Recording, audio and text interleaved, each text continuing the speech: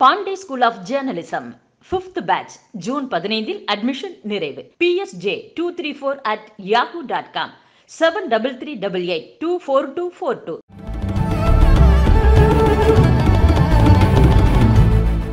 காங்கிரஸ் கட்சியுடைய வேட்பாளராக மாநிலங்களவை தேர்தலிலே இன்று வேட்புமனு தாக்கல் செய்திருக்கிறேன். திராவிட முன்னேற்றக் கழக ஆதரவு, ஏனைய தோழமை கட்சிகளுடைய ஆதரவுடன் இந்த வேட்புமனு தாக்கல் செய்யப்பட்டிருக்கிறது. அனைத்து தோழமை கட்சிகளுக்கும் திராவிட முன்னேற்றக் கழகத்தினுடைய தலைவர் முதலமைச்சர் திரு மு.க. ஸ்டாலின் அவர்களுக்கும் எங்கள் கட்சியின் சார்பிலே நான் நன்றியை தெரிவித்துக் கொள்கிறேன். காங்கிரஸ் கட்சியுடைய அனைத்து சட்டமன்ற உறுப்பினர்களும் இங்கே குழுமியிருக்கிறார்கள்.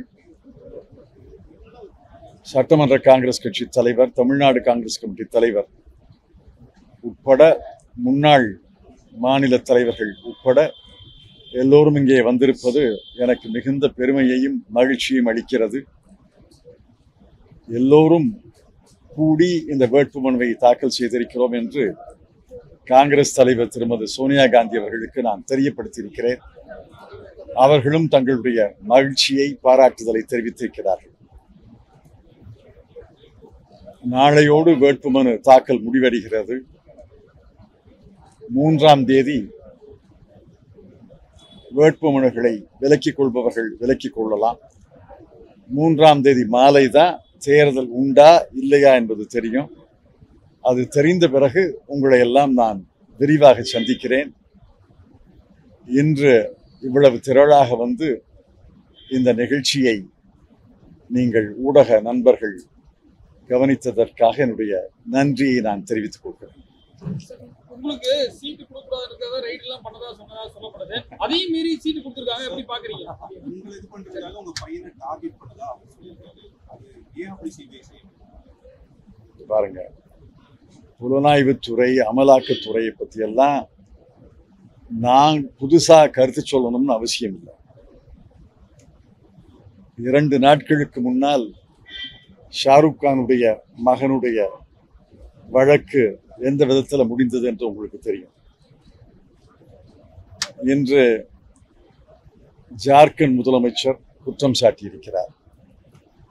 காங்கிரஸ் கட்சியுடைய நாடாளுமன்ற மக்களவை தலைவர் அதிர் ரஞ்சன் சௌத்ரி சபாநாயகருக்கு கடிதம் எழுதியிருக்கிறார். இதையெல்லாம் வைத்து நீங்களே ஒரு முடிவுக்கு வாங்க.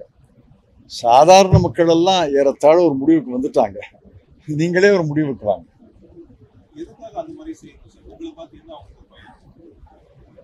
என்ன பார்த்து பயத்துக்கு நான் சிங்கம் புலியா? நான் ஒரு மனிதன். ஆனால் நான் காங்கிரஸ் கட்சியை பிரதிபலிக்கும் மனிதன். காங்கிரஸ் கட்சியுடைய கொள்கைகளை அழுத்தமாக உரத்த குரலிலே எழுதி சொல்லி வருபவன். ஆக என்னை பார்த்து பயப்படுறதா நான் நினைக்கல. என்னை பார்த்து பயப்படுறதாக நானே பெருமைப்பட்டு போகக்கூடாது. காங்கிரஸ் கட்சியுடைய கொள்கையை கண்டு அவர்கள் அஞ்சுகிறார்கள். There has been several steps, there have been allegations taken that this nomination of 10 candidates, this is not something that has been given. Nagma today she has put out a tweet. Several Congress leaders are saying they're dissatisfied and disappointed. How do you see this? There are only 10 seats that we can win. They can only give it to 10 candidates. What will you do? They're saying much more qualified candidates from other states were not given this opportunity. So how can I comment on that? I am not selecting the candidates.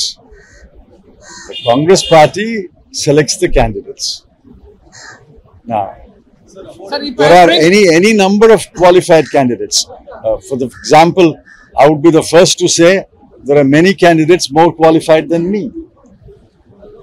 என்னை விட தகுதி வாய்ந்த வேட்பாளர்கள் இந்தியாவில் காங்கிரஸ் கட்சியில பலர் இருக்கிறாங்க. ஆனால் தேர்வை பற்றி நான் எப்படி கருத்து சொல்ல முடியும்? பிரதமர் சென்னை வந்திருந்த போது அவரை வைத்துக்கிட்டு மேடையில் தமிழகத்துடைய கோரிக்கைகள் குறித்து பேசுறது ஒரு கரும்புள்ளின்னு பிஜேபி விமர்சனம் பண்றாங்க. பிரதமருக்கு முன்னாடி சிஎம் பேசுறது கரெக்டா? விமர்சனம் தவறு. அழுத்தம் திருத்தமாக சொல்கிறேன், இந்த விமர்சனம் தவறு. பிரதமர் அவர்கள் சென்னை வந்தபோது, தமிழ்நாடு வந்தபோது, தமிழ்நாடு அரசு அவருக்கு உரிய மரியாதை தந்து, வரவேற்பு தந்து, பெரிய நிகழ்ச்சி, ஏறத்தாழ 32,000 கோடியான திட்டங்களை எல்லாம் பிரதமரை வைத்து தொடங்கி வைத்திருக்கிறார்கள். அதுவே பெரிய மரியாதை. பிரதமர் தன்னுடைய அரசுடைய சாதனைகளை விளக்கி சொல்கிறார், அதுவும் சரி. முதலமைச்சர் மாநிலத்தினுடைய தேவைகளை, மாநிலத்தினுடைய திட்டங்களுக்கு, நிதிகளுக்கு தேவைகளை எடுத்து சொல்கிறார், அதுவும் சரி. 2 பேர் பேசுனதும் சரி. ஒருத்தர் பேசுனது சரி, ஒருத்தர் பேசுனது தவறு என்று விமர்சனமே எனக்கு புரியல. இந்த விமர்சனமே எனக்கு புரியல. Sir, they are mainly offended with the word union used by the chief minister. But that is what the constitution says. The constitution uses the word union. அரசியல் சாசனத்துல யூனியன் என்ற வார்த்தை தான் பயன்படுத்தப்பட்டிருக்கிறது. சென்ட்ரல் கவர்மெண்ட்ங்கிற சொல் பயன்படுத்தலையே. வழக்கத்துல சென்ட்ரல் கவர்மெண்ட் சொல்றோம், ஆனா அரசியல் சாசனத்துல பயன்படுத்திய சொல் யூனியன் தானே. படிச்சு பார்க்க சொல்லுங்க சார். நன்றி, வணக்கம். One last question, Sir. Considering the recent times, BJP is alleging that there is forced religious conversion in the state of Tamil Nadu. Your view? இத பாருங்க, இதை விட ஒரு அபத்தமான குற்றச்சாட்டுகள் இருக்க முடியாது. நான் முதல் வகுப்பிலிருந்து பள்ளி இறுதி வகுப்பு வரை கல்லூரியில, கிறிஸ்துவ பள்ளிக்கூடங்கள், கல்லூரிகள்ல படிச்சேன். பல பேர் அப்படித்தான் படிச்சிருக்காங்க. உங்க தாய் தந்தையரை கேட்டு பாருங்க, அந்த தலைமுறை பல பேர் அப்படித்தான் படிச்சிருக்காங்க. யாரும் யாரையும் மதமாற்றம் செய்ய முயற்சிக்கவே இல்லை. This is an absurd false accusation. There are hundreds and thousands of children who are studying in Christian schools. There are several generations which have benefited from Christian schools, Christian colleges. Nobody has attempted to convert anyone. This is a false accusation. This must be nipped in the bud, and I'm sure the people of Tamil Nadu will nip it in the bud. BJP doing it? பிரதமர் வந்த அன்னைக்கு கேட்டிருக்கலாமே.